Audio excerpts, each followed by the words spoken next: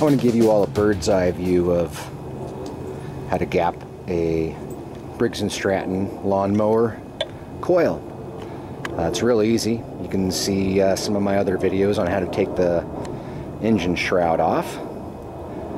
And once you get to this point, you're going to need a 1/4 inch socket. Some have a 5/16, and a feeler gauge.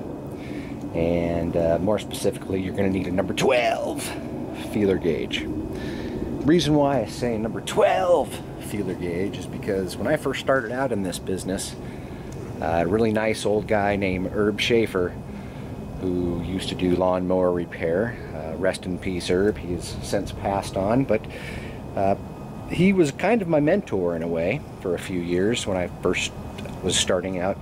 And I'll never forget him telling me for the first time what the gap was at the coil. He told me it was 12.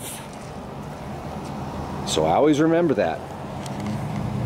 So anyways, and that's what we want the gap to be between each terminal and the flywheel.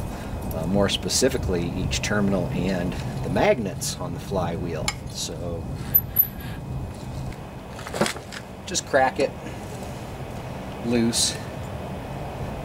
And keep in mind, these are very fragile bolts, so you want to be extremely cautious when unscrewing them, or more specifically when you're screwing them back in, not to over torque, because they will break off on you and then you're screwed. So there's my 12, and if I didn't loosen it enough, what I do is I just use a screwdriver here to kind of stick in and pry the gap open, and put in my 12.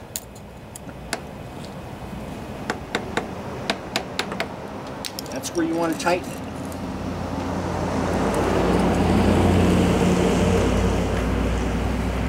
Don't need to fully torque it down at this point, because you still need to do the other side here.